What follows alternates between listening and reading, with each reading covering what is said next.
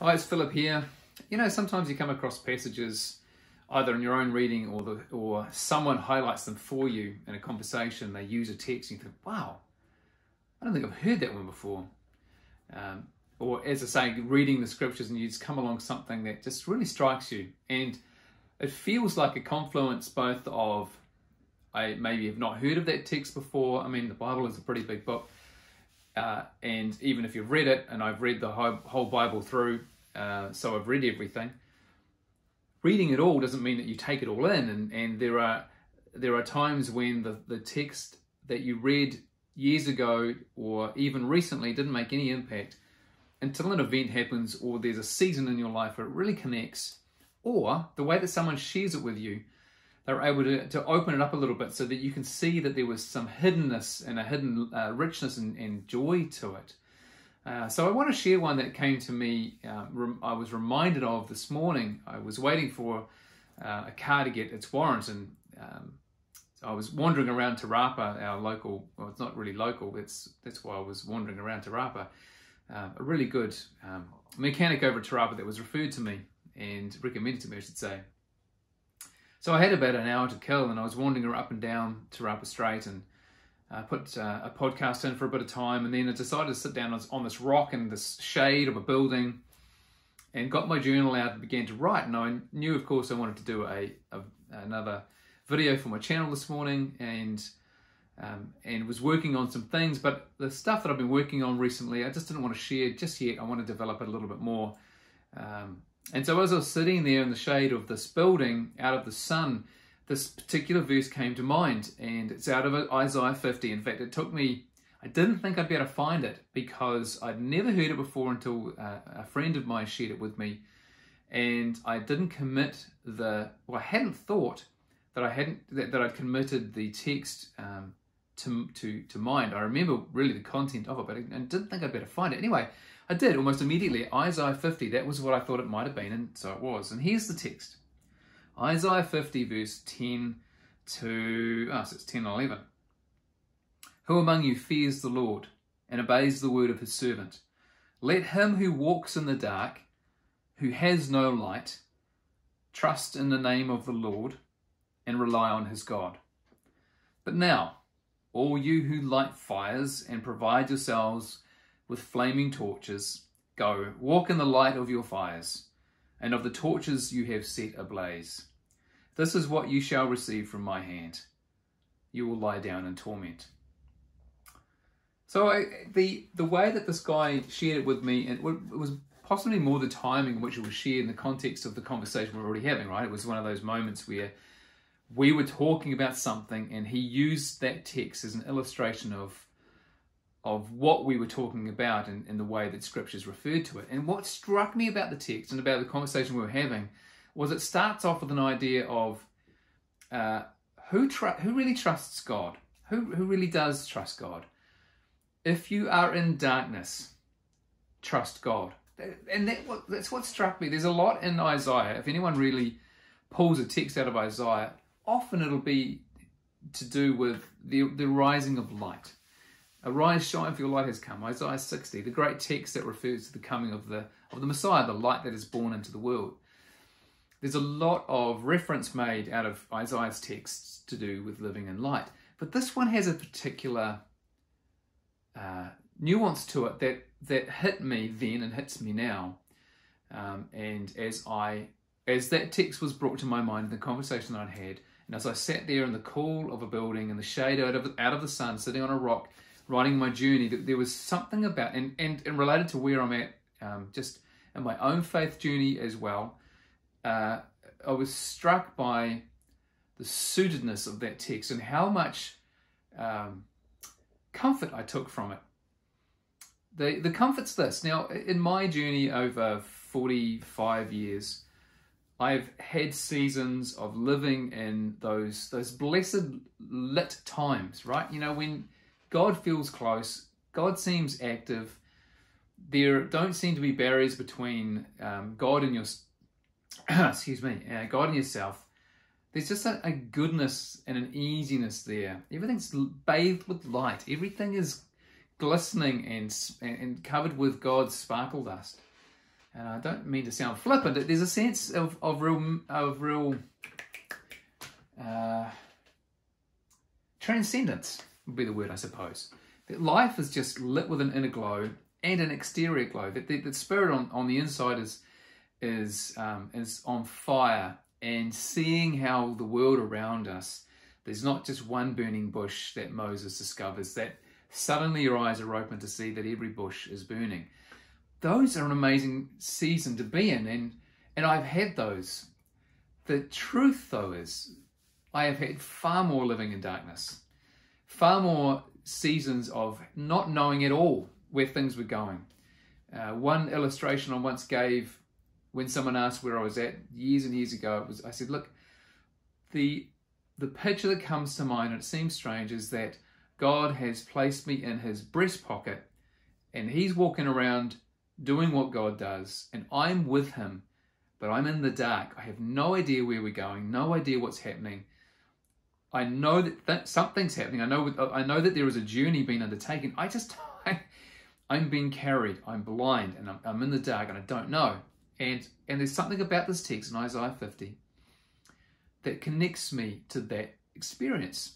Not just that one though, but really when I sat and began to write about some of these dark times, I would say more often than not, that has been my journey with God.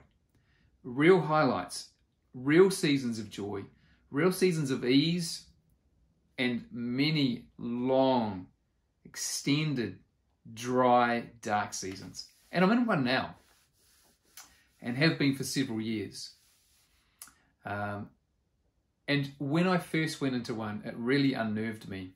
And I remember sitting on my porch at home with my Bible on a Sunday morning, Bible and journal, the things that had been so illuminating for me then when I was in my early 20s, only to find, and sitting there going, God, where have you gone? It was just a very tiny version of Christ's, my God, why have you forsaken me? Because I knew that I hadn't left, but he had disappeared. He was invisible to me, and it was a darkness over me, and I didn't know what to do.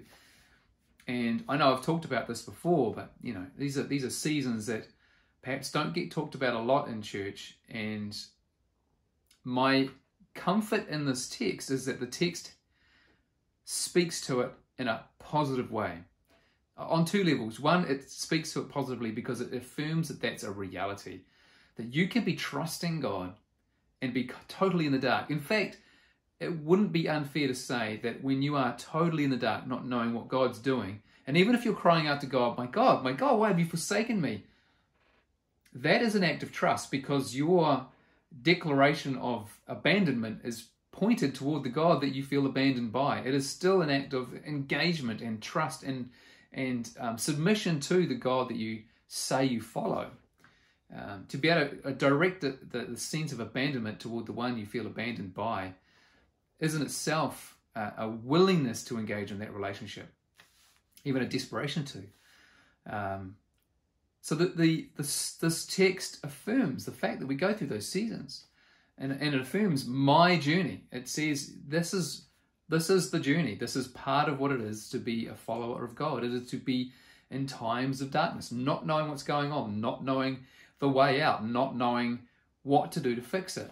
The second part of it that I find comforting is the robust challenge that the writer makes. The writer who is at the start of it feels like it's Isaiah, and at the end of it sounds like it's the Lord speaking. A robust challenge to those who reject the darkness, pursuing the light. What I think he's talking about there, and this I guess is where the conversation I had initially came from, was the feeling like being a pastor certainly can feel like you're supposed to be certain. You're supposed to know the answers to the problems you see before you. That you're not supposed to be in the dark. You're supposed to be the illuminated one. You're supposed to be the one who is enlightened, who can see where to go. The visionary, the one who can see the problem, and in seeing the problem sees the solution. But this text, written by Isaiah, and from what I understand of them, he is a brilliant author, a genius level kind of guy. And yet is able to affirm at times when you don't know what to do. Now, if that's true for Isaiah, then it's most definitely going to be true for me. I'm not as smart as Isaiah. I'm not as smart as most people. If he can affirm the fact that we come into seasons of darkness with the Lord and are to resist the temptation to find solutions to that darkness, to go about building fires, go about trying to create answers, to go about creating torches, lighting torches and shining our way, or lighting bonfires that we can use to light the area that we're in. If we can resist that, then we are showing an act of faith and trust in the Lord. In my experience, that has come back as a lack of vision, a lack of leadership, a sort of a naivety, perhaps a lack of spirituality, not being in tune enough with God to know what's going on. All sorts of condemnation around the admission of being in darkness I've experienced. Now, I don't know where you're at, and you're most likely not a pastor. But you might know what those experiences are like, and you might also know what it feels like, the tension that you feel within a religious community to be enlightened, to be so spiritually in tune with God, particularly if you have some kind of leadership role, whether it be a life group leader or you feel like you are being asked to mentor someone. And we're human, and all of us, no matter how mature, find ourselves in dark places. In fact, I would argue that maturity and darkness often go together. If you haven't experienced times when you don't know where God is and a sense of sitting in darkness waiting on the Lord, if you haven't walked through those journeys and come out the other side going, wow, I survived the journey and didn't try and light my own lights and try and set up bonfires so I could see my own way. I allowed God to be God in the situation, including turning off the lights if that was his will. There's a lot of growth that happens in that whole process. So I take a lot of comfort from that text. I take a lot of comfort from it just now in my life. There's a lot of issues in my life I have no answers to, and I would say that's true within my personal life, within my spiritual life, within my discipleship life, within the church life. Because of the position I'm in and the way that I see life, I see lots of issues, and I know that's a one-handed gift to be able to see the problems and even see where they're sort of dwelling in. But I've hardly ever had solutions that worked. So I find myself sitting in the dark, comforted only by the fact that the Lord himself sat in that same darkness, a deeper darkness of my own. And instead of trying to resist it or extract himself from it, save himself from it, pull himself out of it, he submitted to the Father and was rewarded with the resurrection. And so, of course, final point then, as we head in slowly but surely through Lent towards, and you can certainly consider this a Lenten talk, if you like, journeying through loss and sacrifice toward the Easter story. We are getting to Resurrection Sunday. We are getting to the dawning of the new dawn, the scene in John, which is so evocative of new creation, where Mary discovers this person in the garden. The body of Jesus has gone. It's early in the morning. It's dawn time. And she mistakes the person who happens to be Jesus for a gardener. A gardener in a garden with an empty tomb at dawn. That's the true light. That's the true light. That is the light we can hope for, and the only light we should be yearning for, which is the light of God intervening, God rescuing, God bringing life through recreation. And I know one thing is true. I cannot make life happen. I find myself over and over again entombed and surrounded by darkness, surrounded by more problems and solutions, and back to where I need to be, trusting the Lord, trusting the Father who alone knows what is happening and who is utterly and totally faithful and good and will bring resurrection. I am absolutely sure of that.